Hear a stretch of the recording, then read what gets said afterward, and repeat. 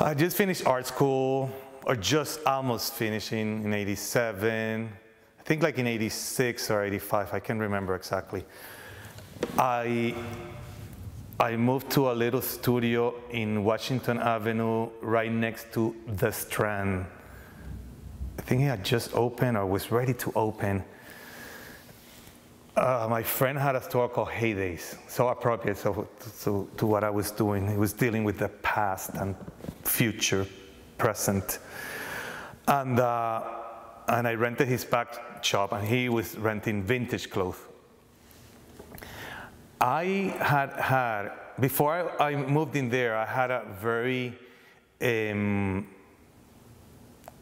very influential experience, which was when I volunteered for Crystal Surrounded Islands in 1983. We were groupies. We became groupies of Crystal. I think I was 16 or 17. And I had showed up in Pelican Harbor, that's where it was called, where he was working from, with a friend of mine that had, I think, stolen a car or something like that. He was trouble all the time. And I was a little bit of trouble myself too. And we just showed up there, skipped school one day, high school, and suddenly I was handing water cups to people. I don't know how I did it, but I was a volunteer. And I saw Crystal from afar, never too close, and the pink fabric, the fuchsia fabric, which he said it was chosen because that was the color that best reacted to the light of Miami. And I thought he was so right. I still use it because of Crystal. I've never seen a color like that in my life. React to light so amazingly. And so we became groupies. There's this guy doing surrounding islands, and it's art with fuchsia fabric in the environment, in nature, embracing it, living outdoors. And I said, oh, I am so going to do this for the rest of my life. So that stayed with me. But we went to visit. We found out that Crystal was staying in the Leslie Hotel, I think it was called, in Ocean Drive. And I went to Ocean Drive for the first time in my life in 82, 83. And I saw these Art Deco buildings falling apart, except a couple of them. I think it was the Cavalier, the Leslie Hotel, and another one in a corner, I don't remember the name, that they were just renovated back to the Art Deco style. The murals were repainted. I eventually met the people that renovated this. And also the mid-century architecture, super Jetsonian. I was a kid of the Jetsons. I'm still a kid of the Jetsons. You can see all the launch pads of the Jetsons back there. And I said, oh, I'm coming here when I finish school, when I figured out what I'm doing for the rest of my life. You could feel the vibrancy in the streets, even though this was early on. And it was beautiful that it was an artist that was, Miami was his muse at that moment. And because Miami was his muse, he became my muse. And Miami became my muse. And in 86 or so, I kept in touch with the little that was going on there. Barbara Chapman and Lerner Hurwitz were preserving the Art Deco building and getting the national status for the historic neighborhood. And I went back and I immediately joined the Preservation League with Barbara Chapman and Lerner Hurwitz, which to this day they were my heroes, because they saw the power of architecture, the power of a language together, and what a community could be. We tied ourselves to buildings. The police came many times. We filled windows and with candles, like if these were living objects. The Senator Hotel was demolished. I still have those pictures. Developers came, bought buildings, exposed the interiors by leaving the windows open. We call it demolition by neglect. And they didn't have to pay very small fines for leaving the buildings open to the damage of nature, and then these buildings will collapse or either will have to be demolished because of neglect. So we found out all those tricks and saved a lot of buildings. But within that, people that were moved by these forces, and architecture is a big force. People were moving to Miami Beach. There was a thriving, I get goosebumps, of a Jewish community. I remember people saying back then that they were, I remember watching David Letterman, what's he called? All those old people in Miami, and that they went to Miami to die, and they came to Miami Beach to live. Those people were living. They were dancing to Frank Sinatra in a moment. They were dressed in the most inspiring fashions, living in these rooms, preserved rooms that were either exactly like they were in the 20s, or like they were in the 50s or in the 60s, and they were dressing the part. It was a fantasy world with a lot of problems. And eventually, when these people that I met them in their 70s, when they became 100, it was a different story. You know, it was sad. But that was a very, very intrinsic part of my forming as an artist, was that community, sitting in those chairs, enjoying their last years. A film was made, The Last Resort, very appropriate. My dear friend Gary Monroe used that name, and they used it for the film. It was their last resort. And I filled myself with their stories of the past. They were pretty much living in the present. They had no more choices.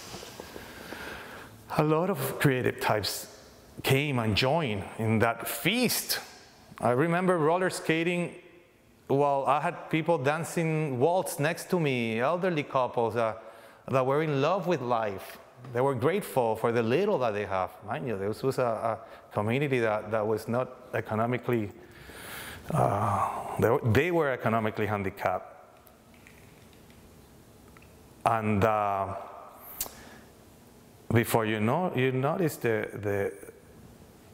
there were contemporary forces there expressing themselves, and you could see the shape of things to come. You couldn't see the shape of things to come. You could feel the shape of things to come, which I'm sure is similar to you when you were in Provincetown. That you can see a community that is being formed and that was married to the past but open to the future. It was pretty much balanced. And you were working with very highly developed minds like Barbara Catman and Leonard Horowitz. At one moment, Andy Warhol came. The director of the Preservation League back then gave him the tour. Oh my God, what was her name? I'll remember. She eventually became the director of the Bass Museum. I had my birthday at the Strand, a 20-year-old kid, and in one table was Paloma Picasso, David Hockney, Ed Roche. This is the 80s or early 90s, when was it, 20? Artists were expressing themselves everywhere. Galleries started opening in every corner of Miami Beach. Artist studios everywhere. The Art Center, which has survived and now is Light. This idea of community, and it was organic. It was enforced. Then eventually you have some of the most important voices of every discipline show up in Miami. Back in my speakeasy, I have my book, Octavio Paz.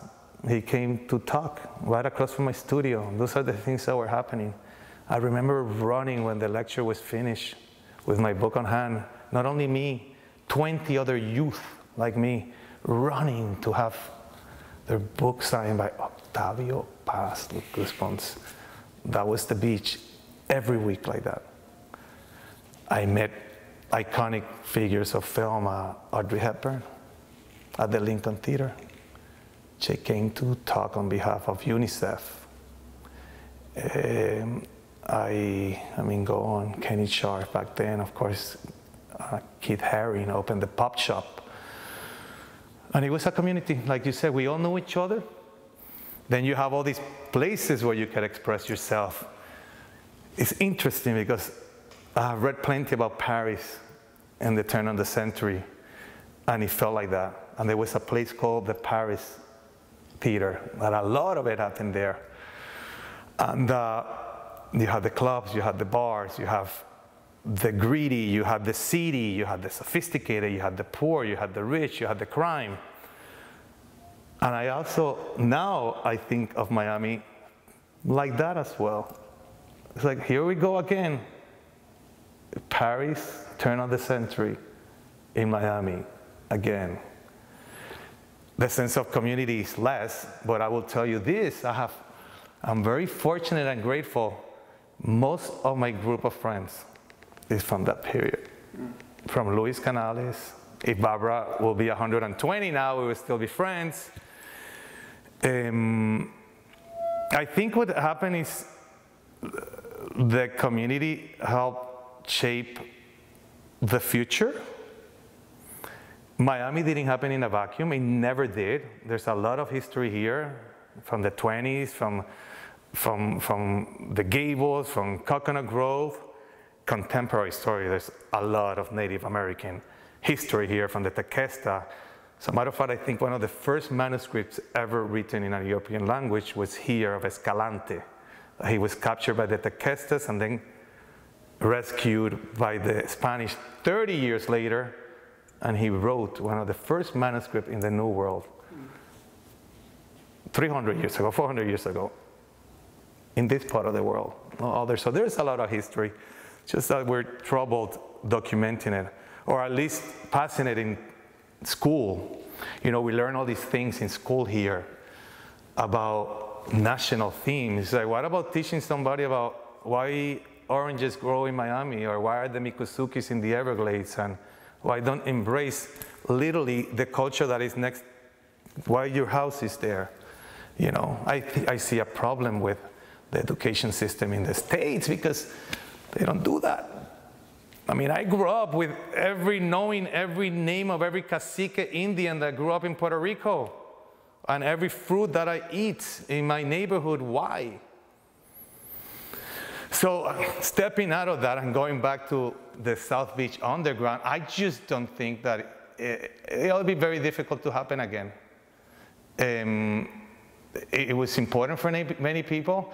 I think in part the reason why my work is loaded with layers and really pretty much informing collages is because this is the time before the internet. We were trying to organize our thoughts as much as we could. That's why I archive so much physically the material. This is the time because before Google tried to become our memory, we were having a memory by ourselves.